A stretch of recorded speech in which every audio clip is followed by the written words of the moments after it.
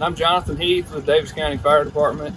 We're out at Carpenter Lake today doing some sonar training.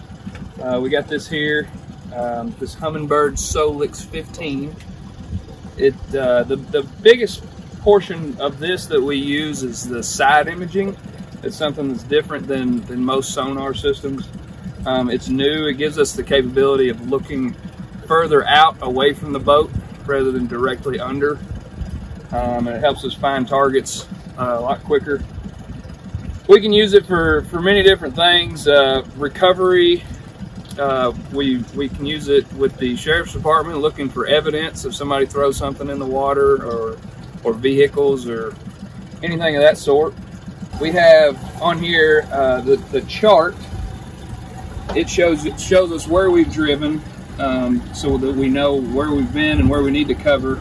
We can mark points on this map if we see something of significance that we want to go back and look at. So right now we're looking 30 feet out to each side of the boat, which gives us a pretty broad view over the lake here, and we can cover a lot of ground.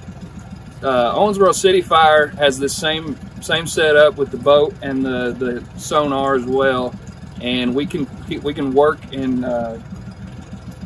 with them and share our waypoints and the things that we've found, and so they can get a view of it as well if we're out on the water together. We do not have a dive team here in Daviess County. We work with Henderson, so if we were to find something that was of significance, we would get in contact with them. We work really well with them and their dive team, and they have the same setup and equipment to help us all work together and find what we need.